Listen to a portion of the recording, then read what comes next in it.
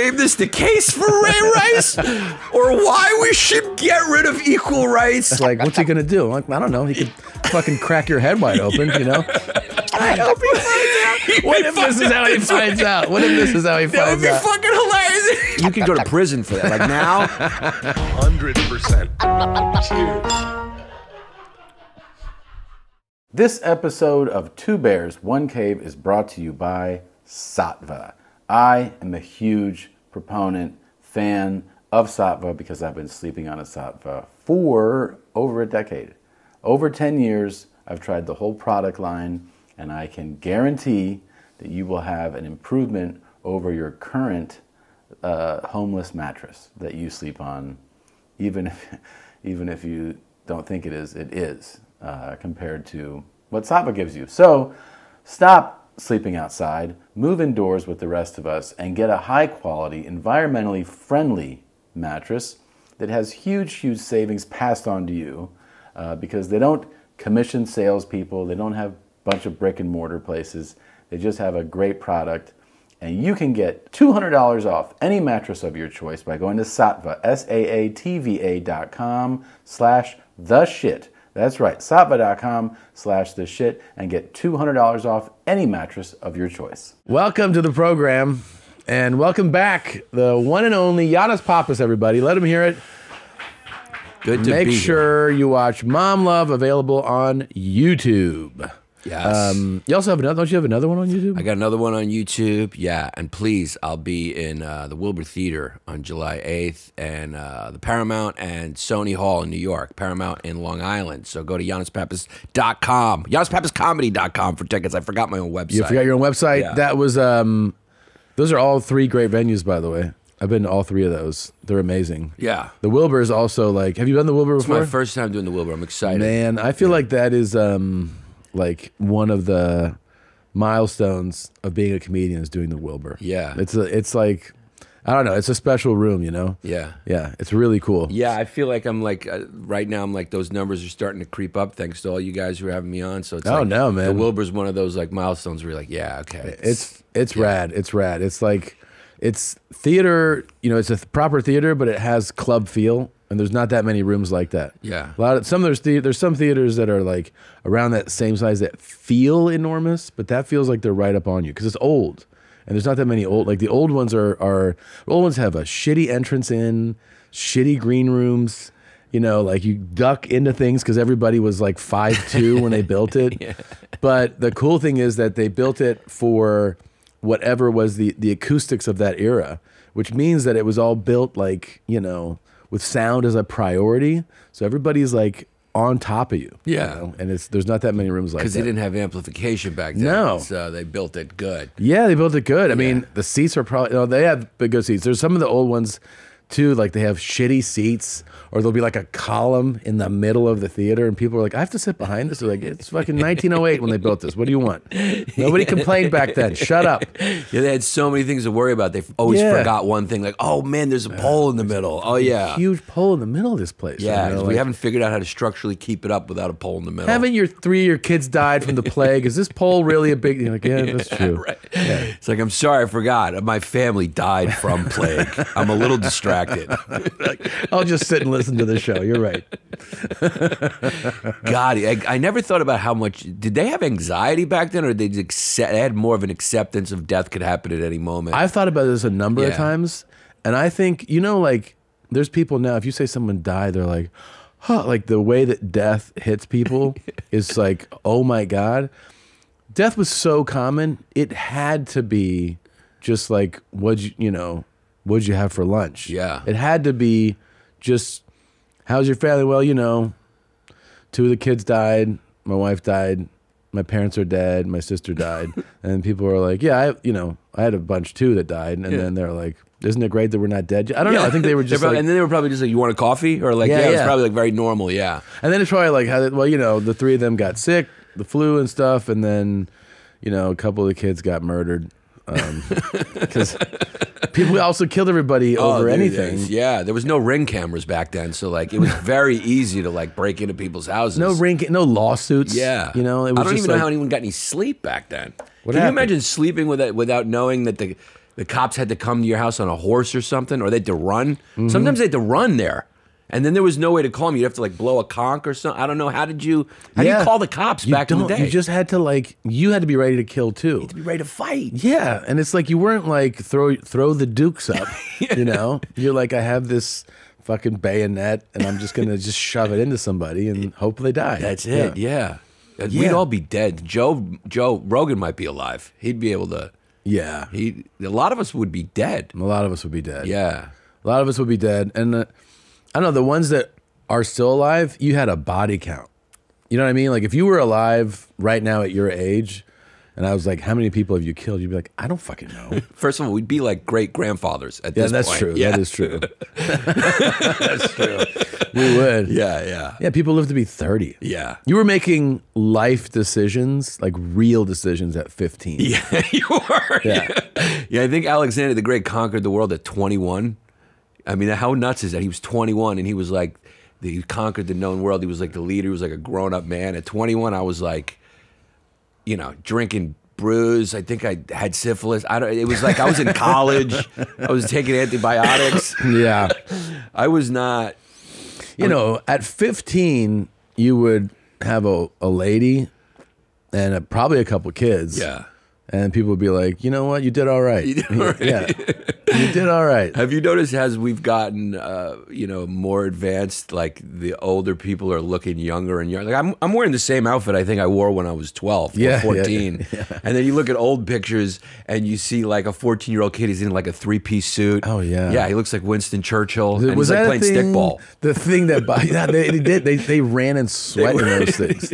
Did it bother your dad the way society dressed as he got, you know what I mean, like in his later years? Yeah, I think he was just perplexed by it. I mean, he was my dad had me later. He was like people do now, you know? Yeah. So my dad had me when he was like 46, Yeah. 47. He fought in the Korean War. Yeah. And so it was just weird for him. He was like, you know, I was 24 and I was just like, I don't know what I want to do with my life. He was like, by the time I was 24, I'd fought in 3 wars.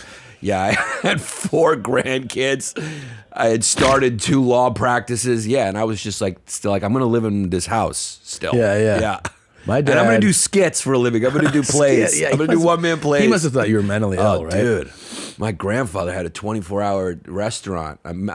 You know, he died before I was born, but you know, he was one of the Greek generation that started the 24-hour diner. Yeah. And I think my dad said literally, I met him like 15 times because he just like worked. Those immigrants just worked all the time. They worked, and I think if he saw what I was doing, he'd be like, "Huh? Are you wearing a wig?" Yeah, what is this? You getting paid for this? What's how?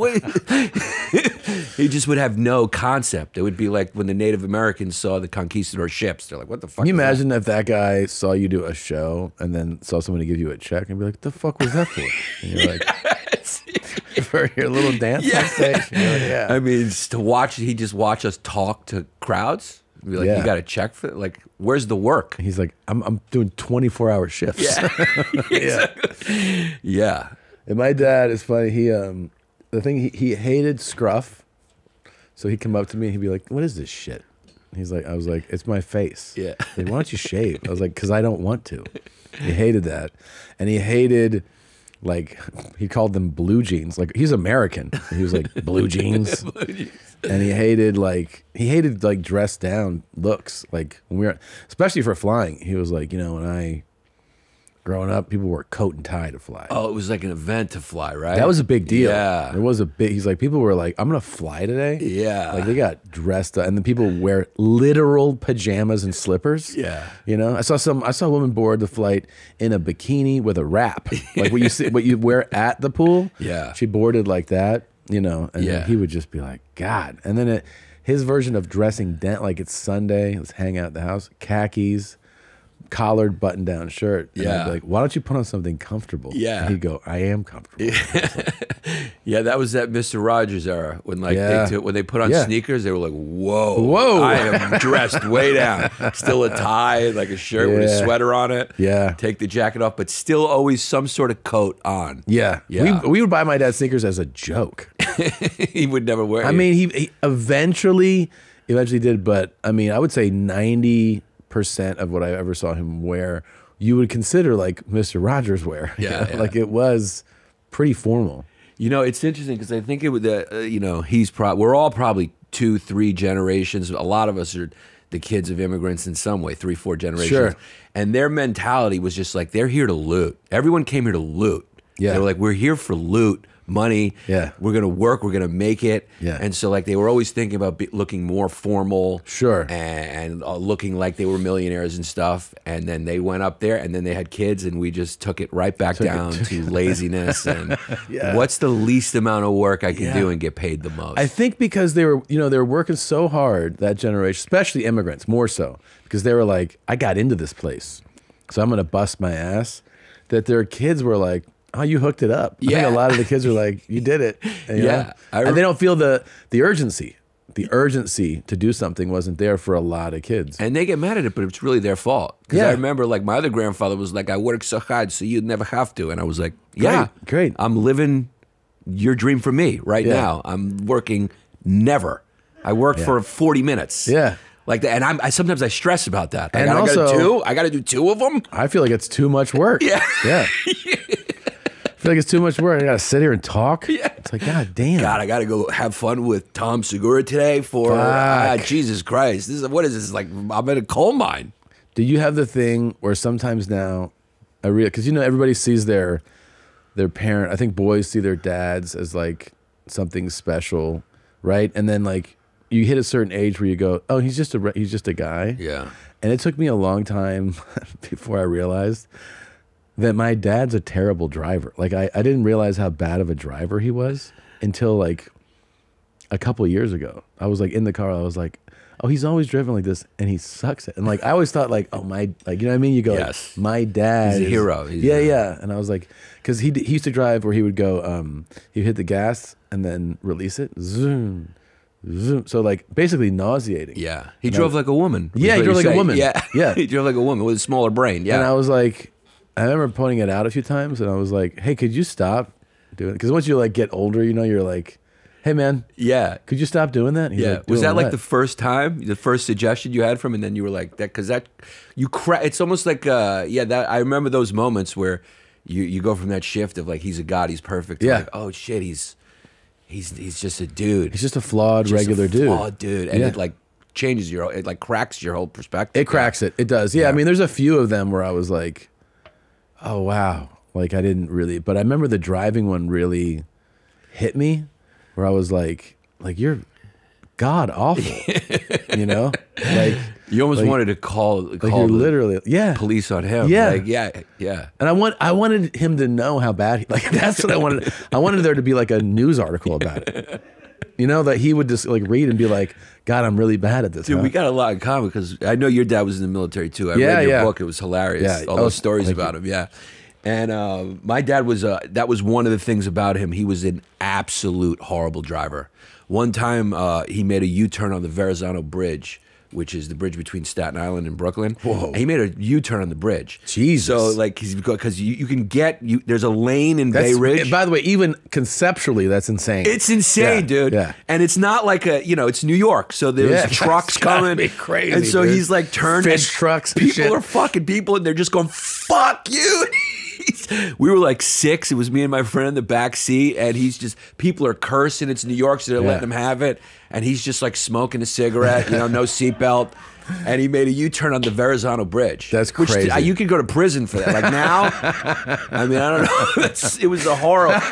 So when he cut in, like a truck had to swerve and fell off the bridge, and then it was commotion, and then it was like nothing happened. That's hilarious. And another time we were in Barbados on vacation, and you had to drive in the other side in Barbados, like the English do, for whatever reason. And we were in one of those buggies. My whole family was in it.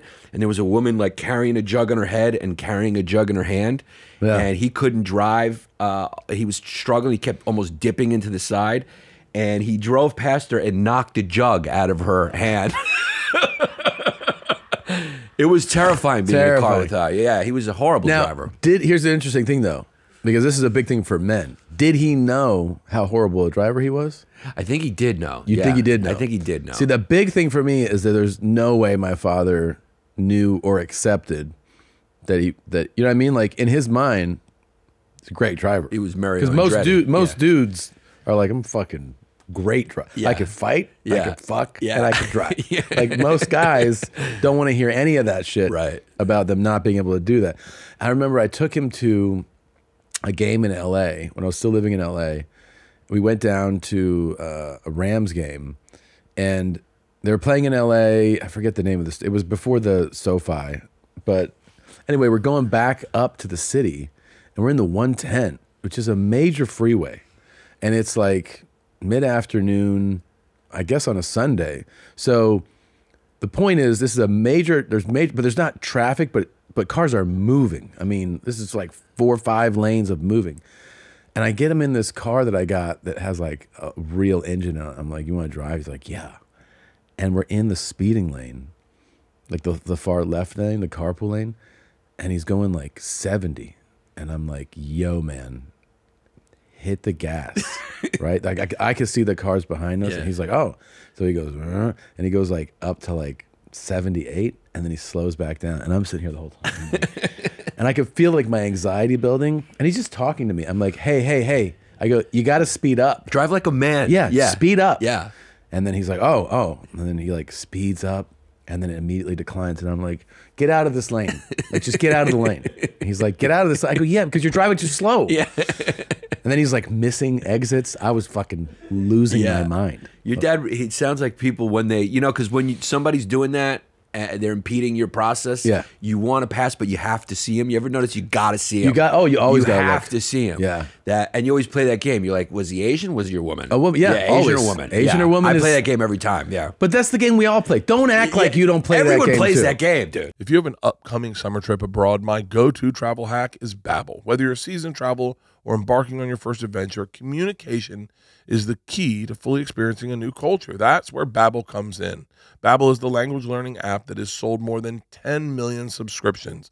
Thanks to Babbel's addictively fun and easy bite-sized language lessons, there's still time to learn a new language before you reach your destination. I'm telling you, this adds so much to your travel. We went to Italy and we got Babbel, and we had so much fun, just me and the girls, talking Italian to ourselves and practicing.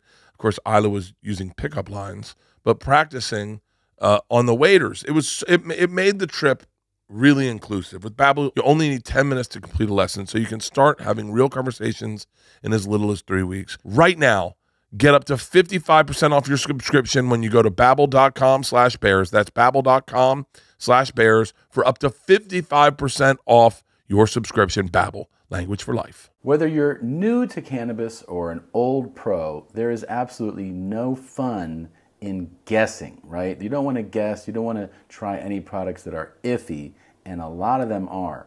Well, Mood puts an end to that. This is federally legal Delta 8 and Delta 9 THC that you can have legally shipped right to your door. No doctors, no waiting, just affordable, legal THC. For a limited time, Mood is giving our listeners free Delta 9 gummies and 20% off your first order. Visit HelloMood.com and use our offer code BEARS. We have multiple staff members who are really enjoying their Mood products, saying it helps them with stress and helps them sleep easier. However you like to take THC, Mood has you covered. Great for both beginners and veterans alike. Ready for a good time without the guesswork? Order your THC products from Mood today. And for 20% off your order and free gummies, go to HelloMood.com and use the promo code BEARS. That's Hello, MOOD.com, promo code BEARS, BEARS, for 20% off your order and free gummies. Yesterday, and when it's not, you're very surprised. You're blown away. So when they saw your dad, they were like, what the fuck? That was him? Fucking guy? Bald white guy? This guy's usually hammering. Yeah. No, he fucking, like, yesterday I was driving, and again, it was like moving, like, I'm on the highway, but it's moving. And then all of a sudden I'm doing 35 behind one car. And I'm like, this fucking asshole. So I do the thing where I go around, and then of course I slow down for a second. I look, Asian guy on his phone. Oh, God. So like he's like this. Yeah, it's worse than COVID. Yeah, I'm like, it made you madder than that. Yeah, dude. Go back to Wuhan. I fucking lost my mind. Oh yeah. I hope they clip this out. Oh, fuck off. Yeah. It's you know what they're doing in New York now. You know, it's funny. Like, I just feel like every government right now is trying to get all that money back. Yeah. That like it just gave out during COVID or whatever, and the economy's tight. So now they're doing these little schemes now in New York where they have cameras everywhere. Yeah. And they hit you. You know, they hit you for a speeding ticket, but it's no points. If it's it's just to collect revenue. Oh, dude, if you're like 2 miles per hour over the speed limit, they send you, and it's like it feels like you're getting shaken down by the mafia. Sure. Like you get that thing because you are. You kind of are. And you get it in the mail and it's like, yeah, you were going 37 and a 32. There's a school somewhere in New York, so you were in a school zone. Yeah. And you're like, what? Someone just told me, was it in LA? Somewhere where they just got pulled over for doing like 5 over. I was like, what? They're doing it. They got pulled over for going like 5 or 6 over. I was like, I had never heard. I got a ticket one time for going 9 over, which I was like, come on. Yeah. This was years ago in South Carolina. And then a lot of times in the South, there's a big thing about you have an out-of-state plate, you're fair game. At least that's like how people talk, you know? So it's like, if you're driving through Georgia, you got Florida plates, it's like, fuck you. This is Georgia, you know? Yeah. So I don't know if it was that, but yeah, I was probably a little bit of that. I was like, 9 over, man? Like, don't you guys have literally some shit to do? Yeah. Like, you don't think there's other cars on this highway doing 20 over? Go get them. But it was like, no, you get a ticket. Yeah. Nice fat ticket, too. How much was it? I mean, back then, it was at least 270, which for me, I was in college. I was like, God 270 damn. is a lot, dude. Yeah. You know, I hate those when you get caught and you're like 9 or 8 over, or like 12 over or whatever. But you know those ones where they get you and you just give in. You're like, you got me. Yeah. They're like, they come to your side and you have no explanation. There's nothing you can think about. I've started with apologies. I know. Dude, you know. I'm sorry. Just take me away. You like put your hands up. You're like, yeah, a ticket's not even enough. I should be in prison for that. Yeah. You caught me. I was going 97. You got me. By the way, for people some people don't, like I have friends who talk to cops so aggressively, and I always get I'm like, Jesus Christ. Like, and they go, their whole thing is they're like, cops are dicks. I go, I think they're dicks to you because you're a dick. Right. Because like, I always, like when a cop pulls me over, I'm never like, what's the fucking problem? Right. You know, like it's like, you're insane. Yeah. You always, like, if you want your the best chance you ever have of being like, you know, I'm going to let you off with a warning is like, how's it going, officer or sir or ma'am? Yeah. And then I did not realize that. Of course, like, here's my paper. Like, just be polite like you would be to anybody. Yeah. And some of my friends, I have friends who go like, hey, like that, like they start conversation with cops like that. They're like, hey, yeah, that's what I fucking thought. And like really aggressive. And I'm like, and then they go, all cops, I fucking hate all cops. I go, you know, I get that, but definitely all cops hate you. Yeah. Just, you know, because you start every conversation like you have something to hide. Yeah. And they have a major advantage over you. Yeah. That you can't, like, you know, they have a gun on them, you know? Yeah. You don't have a gun. They got the law. They have the law. Yeah. You're not in a great position. There are enough variables in this where they could ruin your day. They can ruin your day. Yeah. It could be a real impediment to your day. Yeah. You know, nobody does that more than women. You ever see the way women talk to cops? Yeah. Because they don't know what, like, they don't even know the thing that we do as men, which is every man always sizes another man up, even on a subconscious level. Oh, yeah. You always do it. Totally. Every guy, when you walk into a room and there's another man, part of your brain goes, could this guy fuck me up? Absolutely, right? yeah. You don't have to consciously think. Your brain just tells you, like, hey, by the way, don't fuck with this guy too hard. Yeah, you know? Yeah. But women are just like, what's he going to do? I'm like, I don't know. He could fucking crack your head wide open, you know? Yeah, it's the same way they talk to husbands. Yeah. You know? It's like, once in a while, you're like, did you forget? Like, I could squish your head. You take your head and just squish it. Yeah. Yeah, it's really, the way they talk, the way my wife talks to me sometimes, I just look at her and go like, Jesus. You out of your mind? Yeah, like, what, you know, You know, I think like women are upset because of like the treatment that they had in history, but they don't take into account the way it was before that treatment started. Yeah. Like, so it was like this and it was out of hand. And guys were like, we can't get anything done. Yep. We can't like worry about saber-toothed tigers and listen to this bitch cracking off at the mouth while we're trying to figure out science and math and fucking civilization. So for just a little while, you're gonna get hit. Yeah. You're gonna get hit and you're gonna shut the fuck up till we build shit and it gets comfortable, and then you can run your fucking mouth again because we invented air conditioning. But until that time, you're gonna get punched. You're gonna get punched. Yeah. And it was totally, I'm for that. Yeah. Or else we wouldn't be here. You can tell who grew up in like a house and an environment where there was never the implication of a threat. You know what I mean? Like, because like not all women speak to cops that way, but I know like when you said that, I know exactly who you're talking about, and it's somebody who's gone unchecked in life. Yes. It's not even, you know, they're just in life. They mouthed off at home. Nobody ever said shit. They talked to their dad like that. They talked to their brother like that. They talked to teachers like that. And everybody let it slide. Yeah. Everybody let it slide. And then, yeah, you could do that to like a cop who's just like, you know what I'm going to do is I'm going to grab you by your hair, pull you out of the window. I don't give a fuck because this is, you know, Macon, Georgia.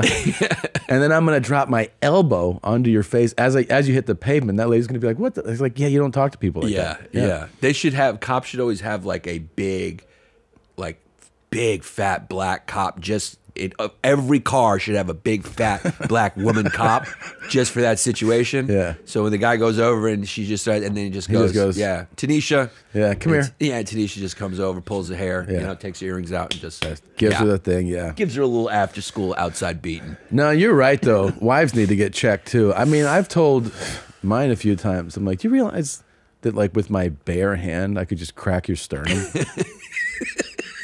You'd have no protection. Like their chest plate is just gone. Yeah.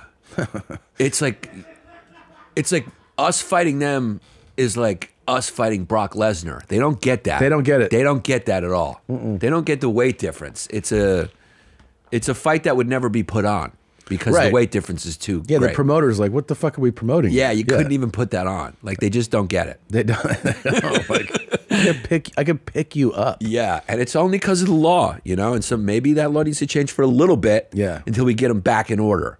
Like whenever you hear a story about a guy just beating the fuck out of some chick, are you like, well, I mean, I get it. Well, you always go like, well, yeah. But you also go like, well, what did she say? Yeah.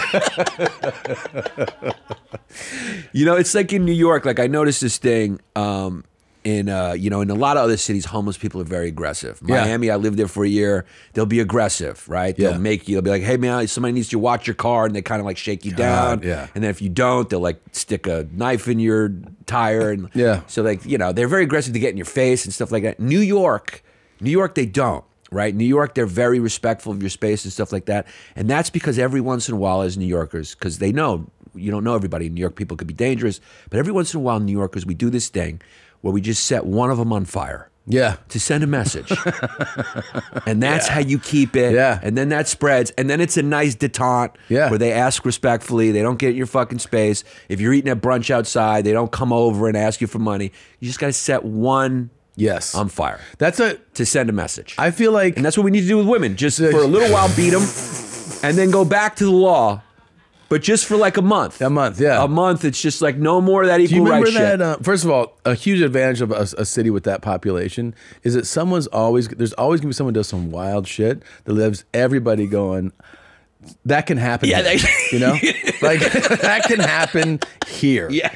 Like, villages don't have that. Yeah. But big cities like New York, they're like, look, man, you never know. Someone might eat your face. It like could it happen, happens. yeah. It actually happens here. Literally everything and anything has happened. Like you go down to the subway and you see like a guy shitting on a public waste bin. Yeah. And you're like, I've seen so many weird things. Downtown LA, same dude. I've been to downtown LA and just seen a guy just right there on 3rd Street just squat and shit right there on the sidewalk, and you're like, phew. And then when you walk those streets, your nose always tell you, it's like, oh, that's human shit. Yeah. Like that's not. It has a really distinct odor. It's not. It's a human. You can make it's it not out. dog shit. Yeah. You're like that's a guy's shit right there. Yeah, and you know what's great about those cities, like cities like New York and LA, where everyone's like doing something or like, you know, busy. It is true, and they're heavily populated. You could just be driving, and you'll be like, "Oh, that's a guy eating another guy," and you're like, "But I still got a meeting. I got it. Yeah, you don't, you know." And if it was to happen in a smaller town, that would be the biggest. Everyone would stop. You just would tell someone in passing, "Oh, before I saw a guy eating another guy." But anyway, let's get back to this movie pitch. Do you remember? Speaking of guys beating women, do you remember when? Do you remember Greg Hardy? Oh, he's the football player. He played in the and now he plays the Dallas Cowboys. Yeah, he fights now in mixed martial arts, and I don't think he's done very well. So maybe that's the sweet justice of this all. Yeah, he's gotten beat up. Yeah, so he's gotten beat up a few times. I mean, he's a big dude who most of us should not approach. But you know, the guy's trying to make something of it. But when he got in trouble, he was playing in the NFL. And he like beat up, but he threw her, and then it said in the article, onto a pile of guns. Yeah. So he just like tossed her, and she landed on guns. And I was always like, that's a crazy look right there. Yeah. But as a visual, right? It's just funny. He had a pile of guns. Yeah. I get what you're pull saying. that up. Yeah, pull up the article. Yeah, he you know, Ray Rice, you know, the reason why Ray Rice, I think it was just if it was on camera. I think if Greg Hardy was on camera. Yeah. It's just forever. Yeah. And Ray Rice, she technically ran at him, right? I think it looked like she was going for a one-leg takedown, if I remember. I don't remember that. I mean, you got to find the article about the incident, not the suspension. It's like when the thing about having video, it changes everything. Changes everything. Any type of crime on camera, like when people get to see it, it changes everything. Because I think what Greg Hardy did was like just as bad, if not worse, and he still was able to play. Yeah, he got a 10-game suspension. Yeah. But the thing is, that was like Ray Rice, it was security footage from the casino. I think it was a casino, right? Or it was a hotel casino or just a hotel. In the elevator. But you see the full impact, and then you see like what a powerful, like it's so strong. Yeah. When you realize this is a top tier athlete. Yeah. It's not like not that there's cool ones, but you know, it's not like not like that. It was like holy fuck. She went limp like a noodle. It was bad. So this is the Hardy one, yeah. So it's like minutes earlier, he said she had thrown her against a tile bathtub wall, tossed her onto a futon covered in assault rifles, and choked her until she told him to kill me so I don't have to. God damn. Yeah, I did. He's so big that I imagine that, like, I don't know how you even survive. Like, if he hit me, it would be hospital for a month. Right. So I don't know how a woman survives a defensive end in the NFL doing that. It's crazy. They're very resilient women. They can have babies and stuff like that. Like, you know, it's I feel bad for a lot of that stuff, but they are resilient, you know? Yeah, sure. They can take, like, and also emotionally resilient. Like, not only can they give babies and rear them and get through postpartum and all that stuff, but like, think about Ray Rice's wife. She's stuck by his side. He knocked her out cold in the elevator. Yeah. And then she was like, guys, it's cool. I deserved it. Like, you didn't hear what I said. I spit in him. And like the NFL was like, no, but it's like, we should have forgiven it if she forgave it. If she forgave it. Yeah. And not only that, it wasn't like, I believe they're still together. Yeah. So it also wasn't like, I'm just with you for this NFL check. Like, that's still his lady, I believe. Dude, I think that's one of the most admirable love stories I've ever heard. Yeah. Like, they should make a movie. No, I'm not joking. Yeah, I totally agree. Yeah, I mean, she knocked me on an elevator, but I'm a ride or die. Yeah, you know what I mean? I'm a ride or die. Yeah. I love the guy. It's like a lot of people say what Woody Allen did is bad, but like they're still together. Yeah, it's 40 years. Yeah, I know people of the same age who broke up after 6 months. Yeah. So who's got the better love? Who's got real love? Who's got real love? Yeah, it's Woody Allen. Woody Allen and his stepdaughter. Are they still together? Yeah, they're still together. They're still together. Ray Rice and her are still together. And her jaw looks fine. Yeah. He actually, I think he fixed it. He might have. Because it looked, I can't believe we're doing this. Are you going to name this the case for Ray Rice? Or why we should get rid of equal rights? Dare I say the economy has been challenging. No one knows what the future holds, so to keep your business thriving, you need to find some ways to save money without cutting corners. Let me tell you, when it comes to saving money as a small business owner, use ShipStation. ShipStation gives you access to discounts of up to 84% off USPS, UPS rates, and you can manage every order from one simple-to-use dashboard. You lower your shipping costs and make returns easier. Your customers are going to stay happy while you save money. We've been using ShipStation as long as we've been running an online business. And what I love about it is the discounts. It hooks you up with the industry-leading discounts, so you never need to worry about overpaying for shipping. Like I said, 84% off USPS and UPS rates. And if that's not enough, use our promo code to try ShipStation for free for 2 months. Over 130,000 companies have grown their e-commerce business with ShipStation, and 98% of companies that stick with ShipStation for a year become customers for life. Let me tell you, worry less about the bottom line when you save money with ShipStation. Go to shipstation.com/cave today and sign up for your free 60-day trial. That's shipstation.com/cave. Women are too powerful. That's the name of the episode. It's too powerful right now. That's all I'm saying. It's a little too much. No, yeah, I don't know, man. That is a love story, though. It's a love story, the Woody Allen one, too. It's like, he is... I also, it's funny how people's declines are portrayed and perceived. His is fascinating to me. So first of all, I'll say this. I'm not a New Yorker. I love going to New York. It's one of my favorite cities to visit in the world. But I did not grow up. I think a lot of people from New York have an admiration for him that is specific to New York and New Yorkers. In other words, like when they're like, oh, it's a new Woody Allen film. Like, I've seen Woody Allen films that I enjoy, and I've seen ones where like, I don't think this is fucking worth. I don't care. I don't admire. I don't go, I admire this guy like the way that I hear people admire him. I always thought he was kind of weird, but that's not that. There's a lot of artists that are weird. I thought this story was gross, and I thought the other stories that like his biological or said to be biological son has accused are horrific, and people let it slide for like people were just like, yeah, fine.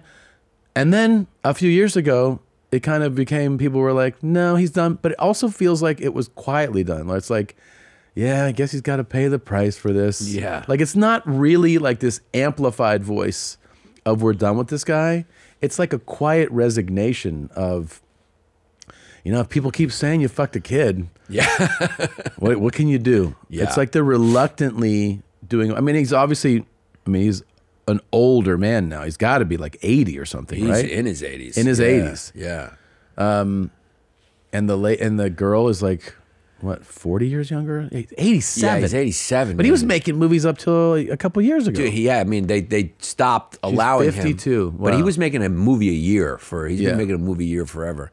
And he's got some of the most absolute classic movies. Got classics, yeah. When you're from New York and you understand that sort of like Jewish New York kind of neuroses and humor, it's like the best. And there's like, he's about as New York as it gets. Yeah. And so when you're a New Yorker, there's just, I have such a love for his movies. And so yeah, sometimes that's a tough decision, Sure. It's a tough decision. But I mean, Ronan has been adamant. It's weird. Like when you have kids, you realize that like it's very weird for a kid to be adamant that you did something to them as they grow up. That's completely made up. Yeah, it's almost unheard of, actually. It's his daughter. Yeah, right. But Ronan has like pushed that. He was like, I know my father was doing this, and then Woody's like, it's just made up, and you're like, yeah, I don't know, man. I mean, there are conspiracies where people try to bring someone down. It's a very strange one to do. Yeah. The meaning, what I'm trying to say is like, you usually should believe these types of things when people say them, Yes, because why would they? I mean, there are occasions where you're going like, all right, like you can get to the circumstances, but usually it's like, if there's a strong accusation about something, you're going like, this person, nobody gets famous that way. Nobody wants to be famous. Like nobody gets like a victim movie, you know? It's like, it's so yeah, you always got to give the benefit of the doubt to the lady. Yeah, and then oh my God. It's so weird that it's a girl that he adopted that he ended up marrying. But you're right, it's a love story. I mean, yeah, well, I think technically, to get technical here, I think she adopted. I'm not defending, because right now it seems like we're being the lawyers. She looks like Bobby Lee right there. He shaved. Yeah. Wait, is that Bobby shave his mustache? Yeah. Jesus Christ. I think Mia Farrow adopted her. Right, correct. So sorry. they were girlfriend and boyfriend. So but he was like a father figure. Father figure though. But right. it's technically wasn't his kid. What's your favorite Woody Allen movie? Annie Hall. Annie Hall. God, Crimes and Misdemeanors is great. Match Point. It's not even I'll a comedy. tell you this. It's great. I love Match Point. Match Point's so good. I love Match Point, and because I'm always fascinated by. You see this. Here's what's more. It's more impressive to do this in a feature than in a series. In a TV series, you get to build like a connection with a character over time, right? So it's like Breaking Bad. Over multiple seasons, you get to know this character so well that yes, he's actually doing reprehensible things, but you're like, why am I celebrating? Like, you're cheering for him. You want him to win. But you're getting 7 seasons to build that goodwill. In Match Point, it's 90 minutes, and you're like, God, I hope he gets away with killing this bitch. you're like, right? It's crazy. He's not a good guy. Not at all. And you want that. You want him to win. Yeah. It's fucked up. Yeah. But it's like the storytelling, you're like, you're like, yeah. Yeah. Like, you got away with it. Yeah. Well, I think maybe part of that too is because, like, you know how you said subconsciously we always size up another guy. I think deep down subconsciously every guy has that thing in our brain going like, all right, sometimes I feel like I want to murder my wife. Yeah. If I did, I'd love to get away with it. Sure. So you're subconsciously rooting for him, going like, all right, how did he do it? And maybe if that happens, I'd like to get away with it too. And you're like, I need shit to bounce my way. And that's what you learn in the movie. Yeah, like, I need that. Because it's ding. Just that moment is great where it just doesn't go over the. And also, it's an anti-Hollywood movie in that sense, right? Because like Hollywood studios would be like, no, make sure it bounces the other way, and the guy gets caught and goes to jail. Yeah. And like there's something about mass audiences that go like, oh, good, he was punished for his crime. Yeah. But for the real satisfaction is being like, no, he didn't. He got away with that. The Hollywood always has that sort of, the good guy's always got to win at the end. Yeah. And this one, the bad guy gets away and he wins. The bad guy gets away. It's so realistic. A lot of times bad guys do get away with it for a long time. Sometimes they never get caught. It's like I love in Talented Mr. Ripley when Matt Damon, he kills, what's his name? Jude Law. Yeah. And then he like tells the father this whole story. He's like, well, I'll just keep paying you you need some money. And he's like, oh, thank you. Yeah. He's just like, you see him get away with it. Gets away with it, yeah.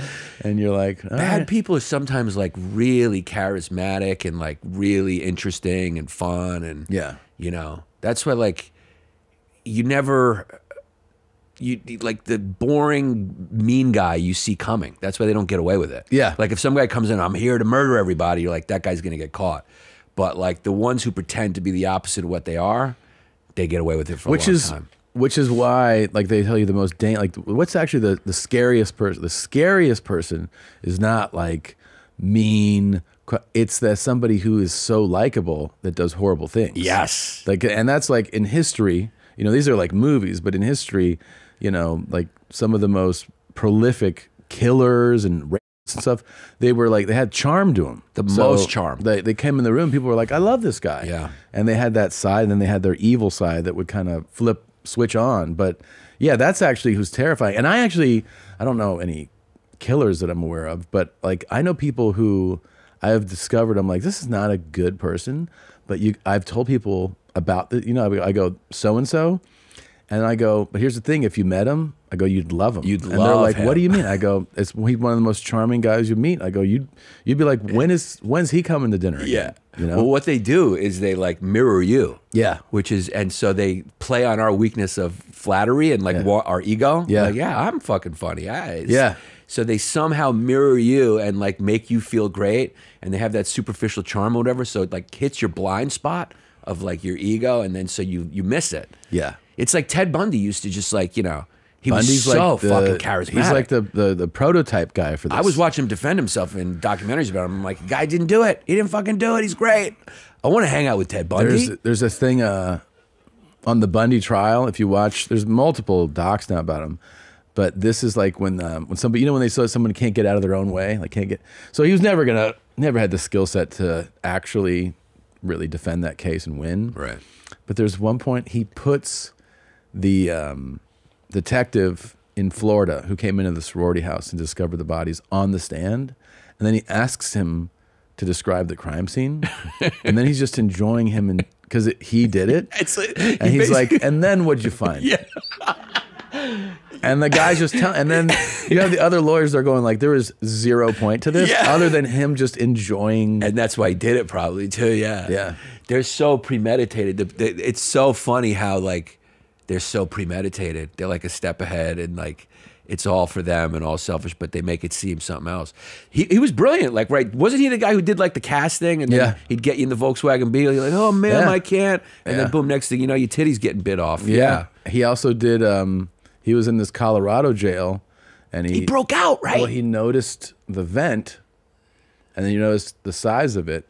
So he just stopped eating for like 2 months until he had lost enough weight to fit in through that vent. I mean, that's how it happened? Yeah, that's how he escaped one of them. Dude, one of them he did through a library, which he was like, as a, you know, I'm defending myself and this is in another case. I need access to the library. And they were like, sure.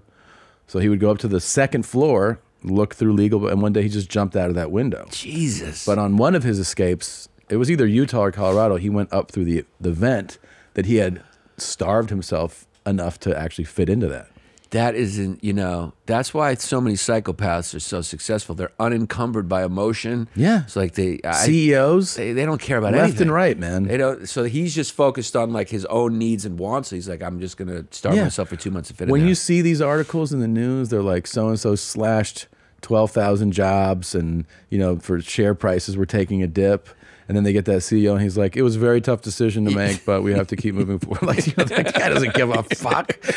He's just thinking about his bonus. Yeah. You know? I think you maybe need guys like that, though. You do. You do. Right? It's always going to be part of the I could never preparation. make that. I'd be like, oh, but what about Sally, her family? And then like my company would fail. Yeah. No, you need people like that. I mean, there's different studies on this, but we know for sure that when it comes to like high level, you know, CEO level stuff and political figures, presidents, prime ministers, there's a higher propensity for that personality type in there. Yeah. You know, emotion, like no remorse, guilt-free. Yeah. Just, and some of them, like not all psychopaths are highly intelligent, but some are. Yes. And if you're highly intelligent and you're not, you know, you're not like burdened by guilt and remorse, like you can run a company maybe really well. They're probably the most free Americans. Sure. Like, you know, because don't give a shit. Yeah, they're not shackled by anything. They're totally free. That's real freedom.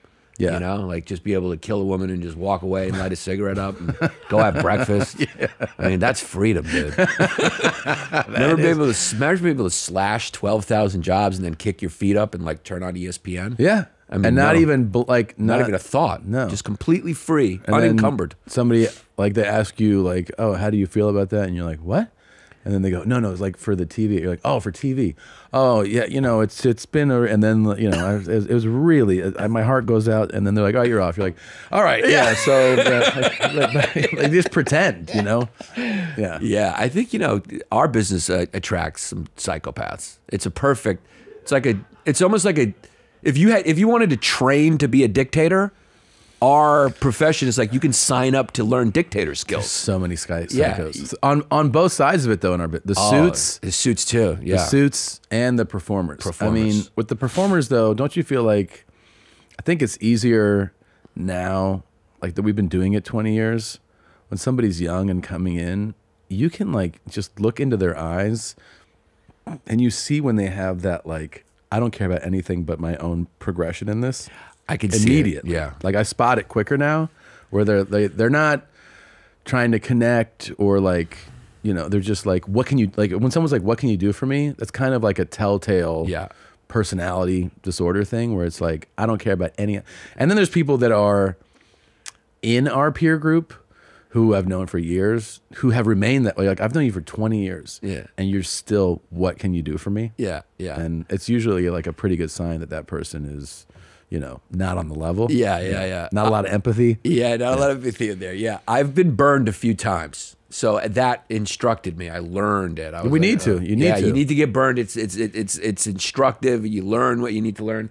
But yeah, some of them are tricky. Some of the, you know, and they're, so you gotta learn. And hats off. Sometimes when you hear like a good scam, even in like the news, you go like, hats off, dude. Yeah. You pulled it off.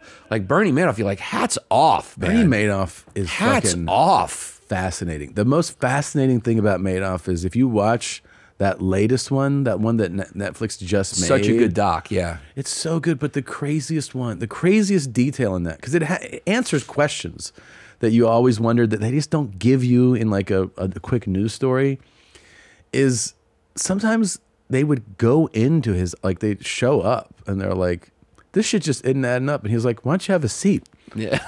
What do you need? Yeah. And he would, these are the investigators. Yes. That he knows he's like, you know, defrauding basically. Yeah. And then he's like, what can I get you? Yeah. And they're like, he instilled so much confidence in the way that he would just be like, yeah, no, what else? What other questions do you have? That they'd go like, yeah, I guess this all adds up. Yeah. And it was just him not being like panicked. Right. Which is another thing that psychos they don't, their hands are like that. The heart rate doesn't go like flutter and like, oh my God, am I in trouble? They're like, what's up? Like, this is what I've been living for. Yeah.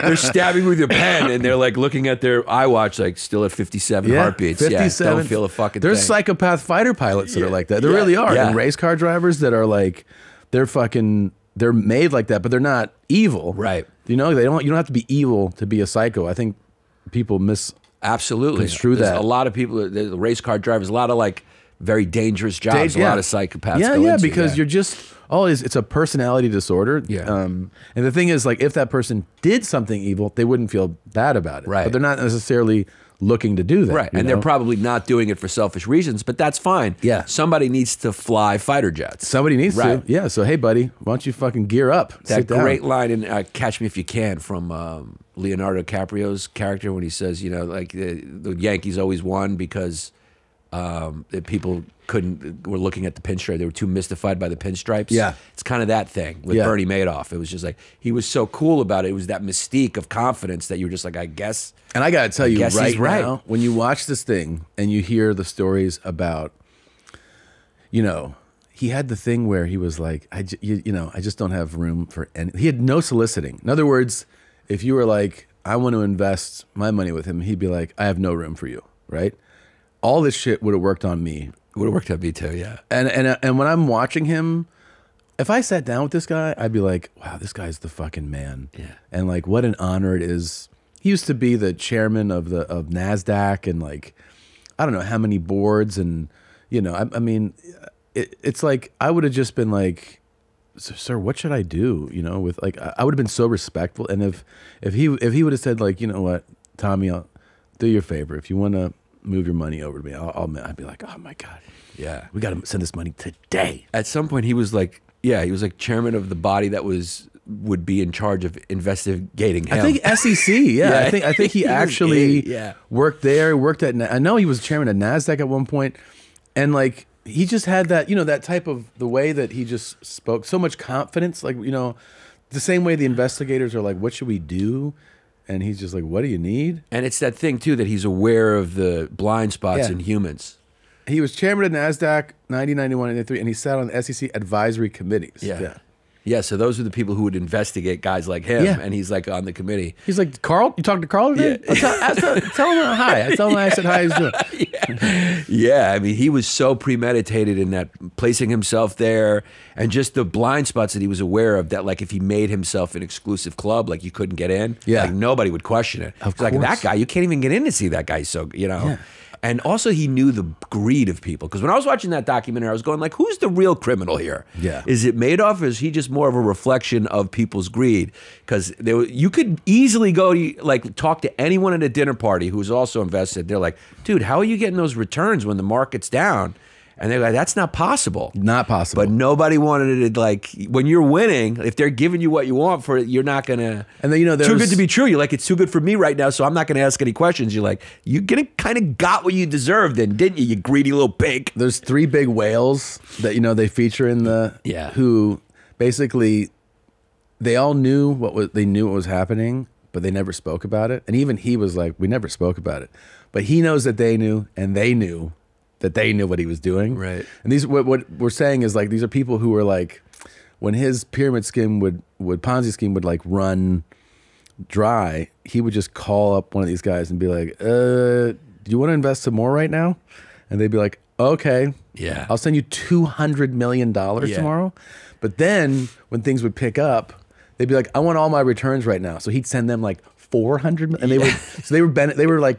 they were earning billions of dollars. Yeah. And they were just like, oh yeah, I just thought I was investing. No, you didn't. Yeah. You knew exactly what you were doing. You were part of it. And Chase, with that account where they just kind of looked the other way, the bank, they were like, we're just looking the other way. Yeah. There's all that money in there. Exclusivity is so fascinating, like that you're not allowed in. I know of, I can't say but a business where they're like, yeah, you can't get in, you know, you're not allowed to buy one of these.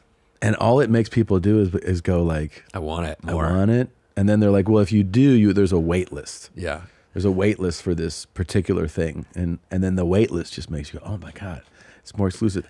And this particular business that I learned about, they have never advertised. They're like, we've never spent $1 in advertising. So they've only used that, like, that's it. That mystique. And it's word of mouth. It's spread amongst like very wealthy people.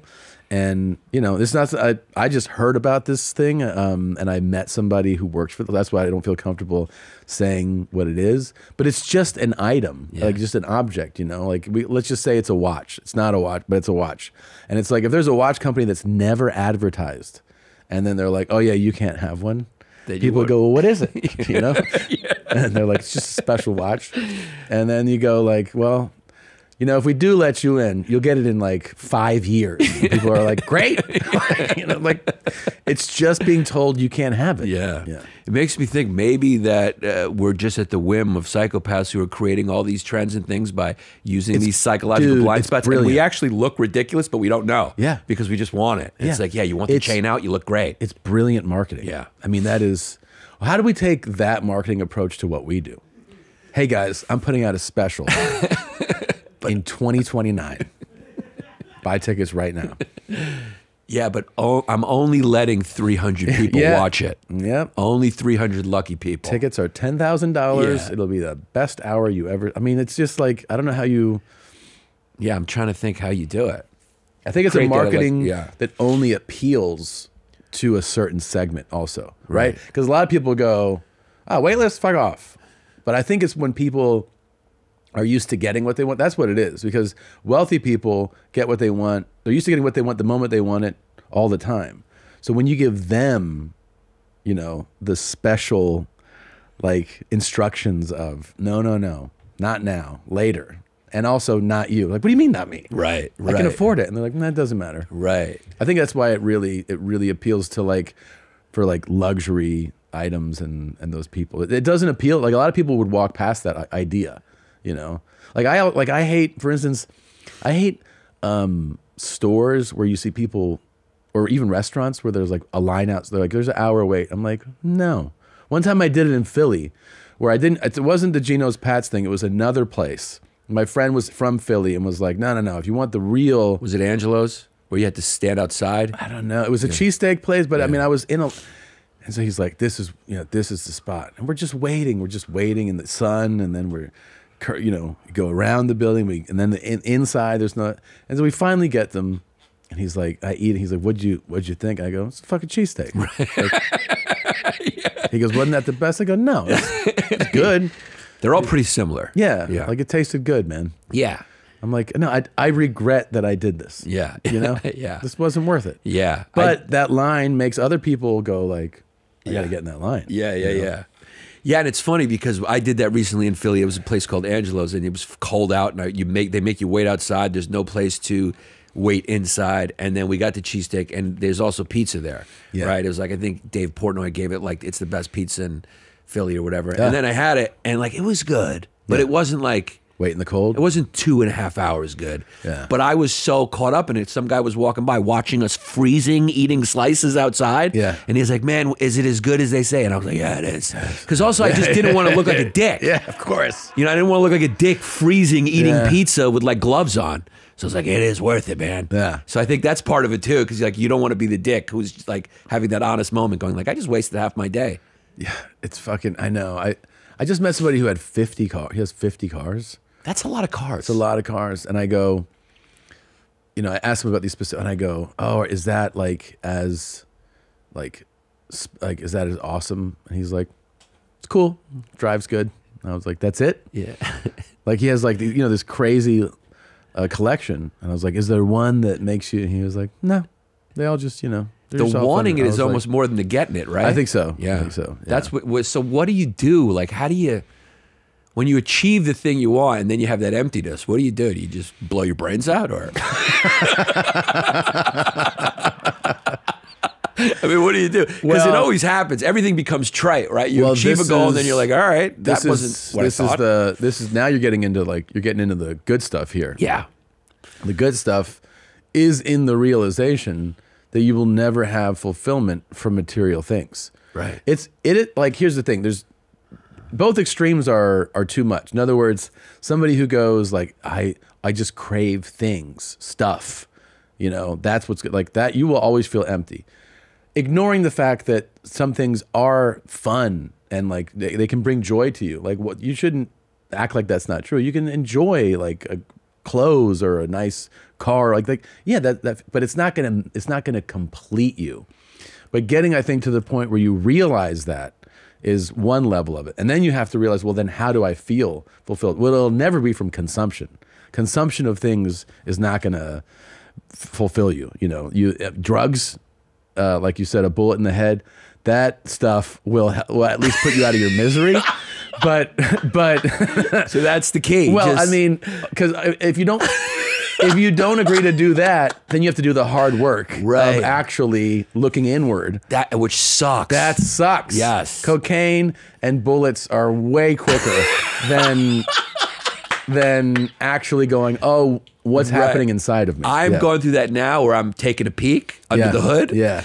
And because, you know, I have a daughter, a 2-year-old daughter, and like, something happened where I realized, like, going on the road, because I had a heavy tour schedule recently, and then I was like, I have this new daughter, and since COVID, there was this break between like who I was before I had a kid, because my kid was born during COVID, and now who I am now with this kid, with my daughter. Yeah. And like, all I want to do is be with my daughter now. And my parents weren't there because they were like trying to live the American dream and work their ass off. And then I'm like, am I being that same guy? Because my kid's not going to go, Dad, you made so much money. It's cool. Never. They're going to go, you were fine. They're going to go like, you weren't there. They don't give a shit. You know, everyone respects loves their parents, whether they're a cop or a fire. It doesn't, they don't care. Time. They respect time. They respect time. So now I'm going like, what am I doing this for now? Yeah. Right? And like I had this moment where I had like this sold out weekend where I went, because I was hoping the tickets were sold, and the tickets were sold, and I felt empty. And I was like, oh, fuck. Oh, yeah. And that's when you feel that, be like, I got to look under the hood. Yeah. I don't want to look under the hood. And I'm like, where's the Coke? I want Coke. Yeah. That's the time to do Coke or just buy something stupid, and then you'll feel nothing for a little bit. You can escape. Yeah. And then so I've been looking under the hood a little bit. And, dude. Like going, who am I? What do I want? Why am I doing this? Fun is one of my favorite things. Like if I'm having a great time, then it's like, all right, I like that. Obviously, I know I need to make the money for the family, and of course, the more money, the better. But I'm starting to go like, where's the fun? I want to have a good time, and then I want to get home to my daughter. God, this made me so uncomfortable.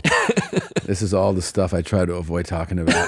It's tough, man. It's tough. Taking a peek under the hood. Taking a peek is not good. You don't want to look at the sausage, how it's made. Oh, no, man. Why do I do what I do? Who am I? Why? I'm going to have to edit out this clip and send it to my therapist. It's rough. Yeah, I got 3 right now. Yeah? I got a team. That's good. I got a teamwork. I'm proactive. That's great. I got the guy I've been with forever, right? Yeah. Then I added. I wanted another opinion. I wanted someone else. Does the first guy know about the other guy? No, it's a secret. Yes, dude. I've thought about doing this. I've thought about doing this. Secret. I don't know how to bring it up. I feel bad. It's like a barber. It's like when you cheat on a bar. Like, I don't know. Yeah, I can't. It's the one thing I haven't told him. Now thousands and thousands and millions of people know.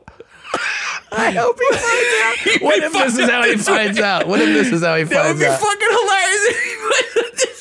He's like, I'm actually a huge Two Bears fan. I was watch watching Two Bears every week, asshole. Yeah, it's like, what the fuck, man? You cheating on me? Oh, no. Yeah. And then who's number 3? One time I did a session back to back. You did? Yeah. I had her, and then when I finished, his Zoom call came right at the moment. I scheduled them back to back. He had no idea. They don't know. He didn't know I was already. Does number 2 know about number 1? Neither one of them know about either one of them. I just want I want a second opinion, Dude. Yeah. Okay. How similar are there? Like, One of them's a guy. One of them's a guy, and then I intentionally wanted a female. I wanted like a more nurturing, empathetic look. Because a guy therapist could be like, come on, man, get your shit together. Yeah. Fucking, you know. And I got a lot of mom issues. So I was like, I need a woman too. Yeah. I need like, 2 people get in on this. And then I got a third. I got a psychiatrist who I check in with once a month. Okay. Yeah. Now, but He just throws the pills at you. I love that guy. He's like, what do you guy need? and girl, like number 1 and number 2, do they align in a lot, or is it like, are you like, oh shit, this guy's saying this and she's saying that? Like, is it, you know what I mean? Is it like pretty similar feedback, or is it wildly different? They align more. And you got 2. I got 2, man. Dude, I always highly recommend it. Really? I highly recommend it. Yeah, it's been great. I always want sessions to go longer. Yeah. And you always go like, let's do this again. Let's do this like every day. I hate when they cut you off and you're not finished. Oh, yeah. You're like, no. You see their eyes dart Yeah. to the clock. And you're It's like, almost like when a girl sucks your dick and she doesn't, and she stops. And then you leave like with blue ball. You're like, I was about to cry. And you got time's up, but I was almost there. It's like right here. It's right here. And Just you let it fucking, out. you got to go talk to someone else. No. Oh my God. But yeah, you don't have that problem because you can go talk to I someone got else. another one. Yeah. She also responds to like texts and stuff like that. So Really? yeah, it's good. Yeah. Well, I'm going through like I'm going kind of through this now. I'm going like looking under the hood and having kids. And now I got a second one on the way. And like, Congrats on that. Thank you. Do you know what you're having? Another girl. Wow. So yeah, just, Girl dad. that's the name of my tour has been Girl Dad. Because a lot of the jokes are just about like having girls. And, yeah, dude, I've never loved it. It's like, it's brought back everything. Like, I built this personality based on the walls that I created to sort of not peek under the hood. Sure, of course. And then We all now, do. what my therapist told me, I'm in such a good place now, and I've built like a loving family, that now your brain is sort of like a protection organism. Totally. And then my brain's going like, okay, now you're in a good enough place now where you can deal with it now. And you're going, but I don't want to. But your brain just goes, here it is. Here it is. You have to do this now in order to become a better person so you can. Yeah. It's like evolution happening. And how about For the your kids. universe? You volunteering, you're like, I have a lot of issues with my mother, and then the world just gave you 2 little girls. Yeah. you know? So here's Yeah. more of that. Here's more. Yeah. Here's more of that. Here you deal with this. Yes, Yeah. yes. So it's a lot of that. Also, I was shot, and I have trauma from that, and like You that were I just kind shot? of buried. Yeah, I forget that. That's Did right. I hear that? Yeah. It derailed my whole shit, especially since I was like, I had trauma from a kid, and then when I got shot, that triggered that. When And were then you shot? 2001, when I first started doing comedy. Where? I was outside a nightclub in New York City. Yeah. Jesus Christ. Yeah, 2001. Was it May 2001? a stray or somebody? No, it was an intentional robbery. I was with my so an old friend of mine was a party promoter. And I used to work there when I started doing comedy. So I would and he would carry like a lot of money on him, cash, like to the car. So we had like a security guy walk with us up to his car, but it was like a setup robbery. It was a setup? It had to be, yeah. From the security guy? No, No. we don't think so. No, not him. He's a great. I actually still know that dude. No, not him. So, but we don't know exactly what happened. But the guy, he ended up doing 10 years. He went to prison and everything like that. And I had to testify at the trial. It was brutal. But it was, So he was probably he probably just, Was it one guy or multiple? one guy. It was one guy. So I was getting in the passenger side of the car, right, and I just kind of looked over my shoulder and I saw him coming, right? With the gun out? Saw the gun and mask on, like a full, Yeah. you know, like the eyes and the Yeah. fucking Ski mask, like, yeah. So I just made the decision to try to get in the car quick and close the door. I don't know why. Like I didn't have the money on me. He had the money on me. It wasn't a robbery on me, but I just decided to stay there. And I tried to get in. So he saw me, see him, and he kind of sped up and like ran, like sped up and like as I was closing the door, he like fell in. He beat me to closing the door. And so he kind of fell into the car, and it was like a Jeep. It was a Cherokee, I remember. And so I saw the gun in his hand, and I just grabbed his hand to like get away. It was just an instinct. And then I pushed it down, and he fired, and I got shot right here in the inner, right close to the penis. Yeah. Really? Yeah. And So your inner thigh? Inner Like, thigh. like, and the bullet traveled up into my butt and stayed there for a while. Because they just, if a foreign object is in your body will slowly reject it out. Yeah. So they were just like, it's too deep in there eventually. And it did. It would push. Like I'd play basketball and I would feel it like ripping tissue slowly, and it would come to the surface. And then eventually a surgeon took it out, which was a funny thing. When the surgeon took it out, I guess they gave me the propofol and they put me in the stirrups because they were doing the surgery there. And I woke up from farting right in their face as they were pulling the bullet out. It's a true story, actually. Like I was in the stirrups. You don't know where you are. And they're down there like getting the bullet out. And I just ripped. And their face, like, you know, the bullet was real close to my asshole. Yeah. So I farted right in the nurse and the surgeon's face. And this bullet could have gone through your dick. It could have gone through my dick. And the cops were assholes about it when I was in the... So like if you had a bigger dick. Yeah, they were like, yeah, if if your thing was a little bigger, it would be a problem. You know, you would have been in trouble there. And dude, when they're trying to get information, like I was like a victim of a crime, right? Well, yeah. And they come in and like, so what's going on here? You know, how you doing? This is, I'm Sergeant O'Hanlon. This is Murphy. We talked to the guy, and he says if he would have did what he did to me, to you, you would have done the same thing. So what is this? Some sort of beef between you guys? He was like trying to get me to what? Because they usually when someone gets shot, it's not like they didn't do something, right? So and cops will just do that. They'll lie to see if you say something. And I was like, "What are you talking about, man?" And I was like actually hurt by it. And I was like, I understand why women might get like a little. You know, if like they're like the victims of a crime, like, so what were you wearing? You know, I'm O'Hanlon, this is Murphy. So what are you doing out at 2 in the morning? Your parents are okay with just dancing, being a person. Yeah, but you kind of, you like it, right? You drinking? They don't want to do paperwork, you know, they fucking. They're like, this isn't really a thing, right? It's not a thing, right? Can we make this go away? Because we want to go home. Holy shit. So how do they get that you're not, this isn't a beef pretty quickly though? When they... Kind of, yeah. Kinda. I mean, I think they kind of did. They weren't like... You're at the hospital? I was at the hospital, and they came over to my like bed and like were interviewing me. Jesus Christ. Yeah, and there was a hot doctor there on call. Yeah. And because the shot was like, there's a major artery that runs up your leg. So, and they also wanted to make sure like nothing was, like my anus tube was, I don't know, was damaged. So she went up. She was hot too, and like she in your asshole? Like shot, and I had to, and she like went and checked and was feeling around to make sure there was no damage. Yeah, and that was not great. Nah, not great. A little great, but in a weird way. I was feeling opposites. How did this guy get caught? The shot happened. The cops. This was like a bad nightclub. It was like a lot of gangsters went to this nightclub. The club was called Envy. Did he get the money? I forgot that part. He did not get the money. So he shot me and ran. Okay. Right. And it's amazing because like I was so calm and aware in that moment. So I was like calm and aware. It's really weird. Pain? Are you feeling incredible pain? No, it's burns. Burn. But it's a delayed reaction. The adrenaline takes care of you. Yeah. You don't feel a fucking thing. Yeah. Till later, that was hot. Yeah. It was hot. And it's just a neat little round hole with like blood like dripping out of it. Sure. And I didn't know where there's so much adrenaline. I didn't know where I was shot. I was like looking for it. And then the way I realized was the blood running down my leg. Yeah. And so I was so aware. I pretended to be more hurt than I was, even though I didn't know if I was hurt or not, which is weird. I guess I was still, because he was like, you just feel like completely, vulnerable. You're like, all right, you got me. You got a gun. So like when I heard the loudest noise I ever heard, I smelled the gunpowder, and then I just kind of went limp. So like I wanted to pretend like I was hurt more than I was, so he would stop, right? And so that's what I did, and I just kind of went limp and fell on the ground, like almost played dead. Yeah. And then he ran away. The cops were close by because they were always watching that club because it was such a problematic club. Jesus. So they heard the shot. Other people, were still in the street. They chased him down. They found him. Oh, right then. They got him. So they got him in that moment? Bushes. They got the gun. He was done. He did, yeah, he was done, yeah. 10 years. Yeah. Yeah. Where's your, do you remember calling your parents to tell them, like, what was going on? I remember calling my mother, and she came with her sister. And this is actually, I hope I don't cry here. Because I remember, like, she came to the, I was with my girlfriend at the time who was ADA. Mm-hmm. She was an assistant district attorney for Manhattan, so she actually she actually knew the woman who handled my case. Oh, Jesus. And I was there, and then my mom and her aunt came, and like they came, checked me out, and then they're like, we have some relatives from Greece, we have to go to dinner, and they just like, she kept her schedule.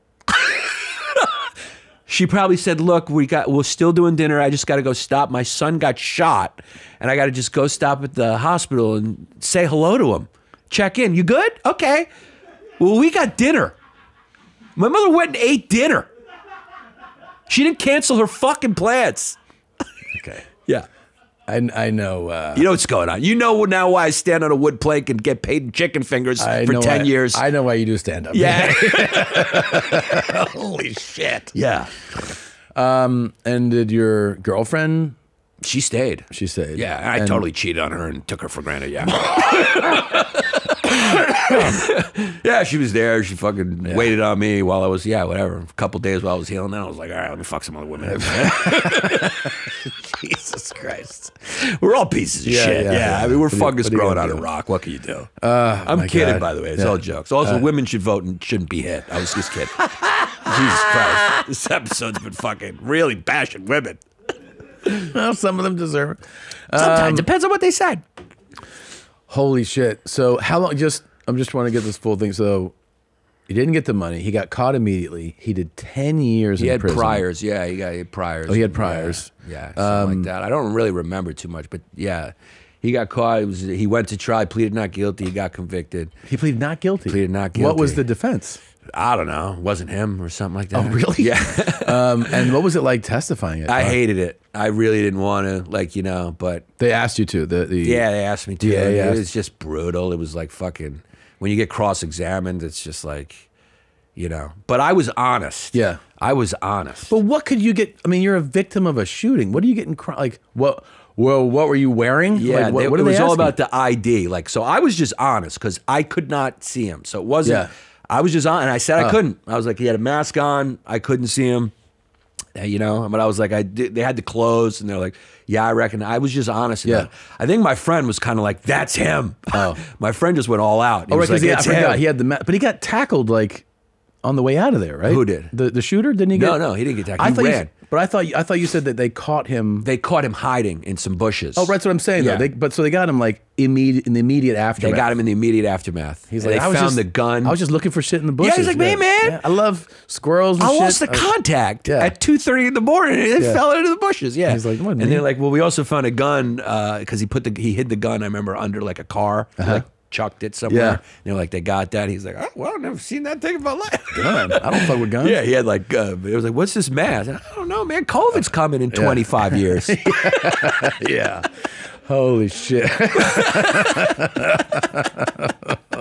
That's wild, dude. Yeah. It's when I got the bullet removed, I was doing social work at the time, right? I've told this story before, but I'll tell you, I was doing social work. So I got the bullet removed like 2 years later, right? Okay. So like I quit comedy. I'd started doing comedy, but like I was having panic attacks when I would get on stage. It was like the worst part of it was the psychological part afterwards. Of course. Yeah, you're like. And how long are you in the hospital, by the way? It was one night. Okay. It was just one night, and then like I had to like.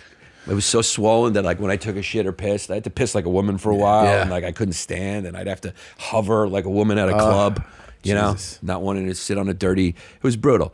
So I was doing social work at the time. I was doing 9/11 disaster relief at the time, and I worked with a lot of like older black Christian women. Yeah. So when I got the bullet removed, I had to go first to get the X-ray, right? And the bullet's like right there, right? So I went and got the X-rays and then came back to work, and they all knew and they wanted to see it. They were like, let's see the X-ray. I want to see the bullet, and I hadn't looked at it yet. So there was these big envelopes. So I pulled them out and I put the X-ray up on the window. And the X-ray picks up your entire penis.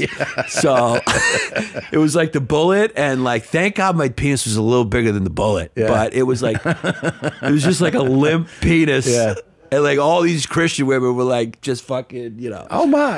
Yeah. Oh God. It was really funny. Holy shit, dude. And it deterred you from doing those panic? Yeah, it fucked me up for a little while. That's when I was like, I started having and that's when like I didn't know what panic attacks were, right? I was like 22 or something like that. I didn't know what they were. The internet was like a new thing in 2001. It was around, but it was like, you know, not compact like, Presario. Yeah. So it was like, I was like, what's going on? And plus, like, I was just like a dude. So I was like, I'd get on the train and I'd be like, I'd start like, you know, feeling like that buildup of carbon dioxide in your body. Yeah. And like, you're like, am I going to faint? And then you're going, why am I bugging out? Like I couldn't make your brain is so fucking wild. Yeah. And I've learned like so much is subconscious and like it's making decisions that you're not making sometimes because it's like protecting you and it thinks you're in danger. And when those wires get crossed, those panic attacks, that fight or flight, and I had no idea. And I'd get off the train and I'd be like, and I'd be like frozen stiff. And then got to the point where I was like so frozen stiff I couldn't move. And I told my friend, I was with my friend, I was like, I'm having a heart attack. I'm dying or something like that. And then like you get to the hospital and they're like, you're fine. And you're like, what?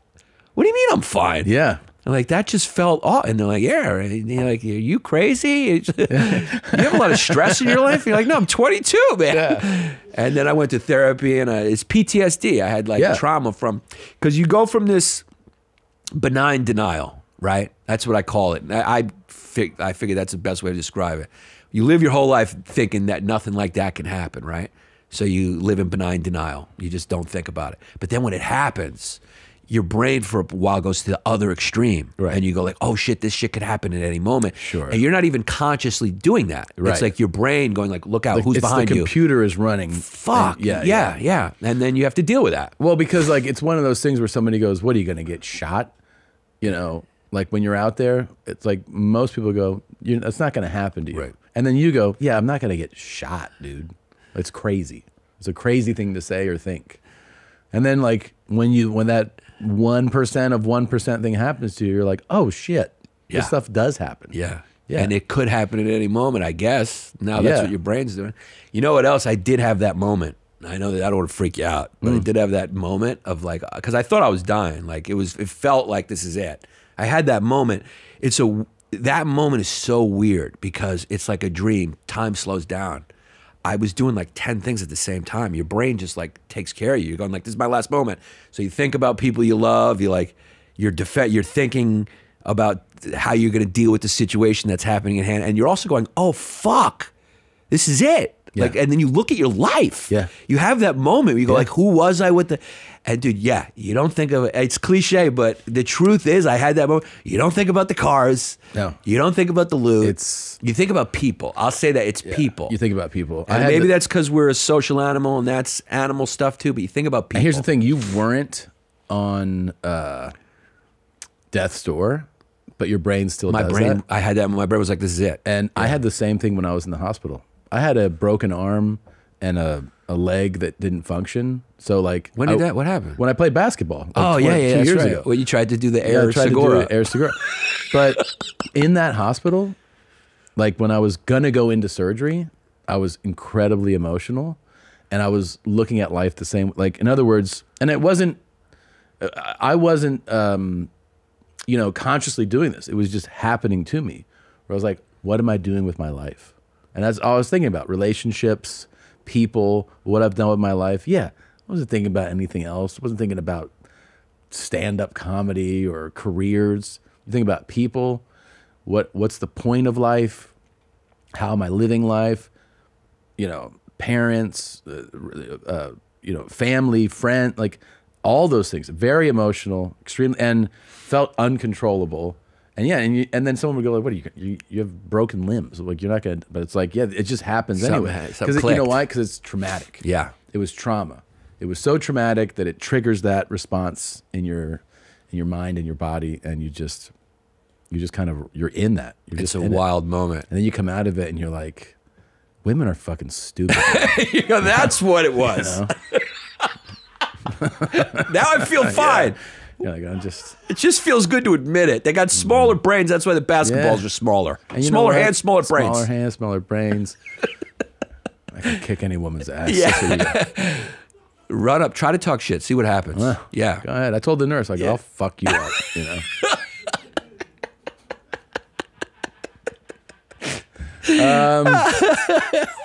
Yannis Pappas, everybody.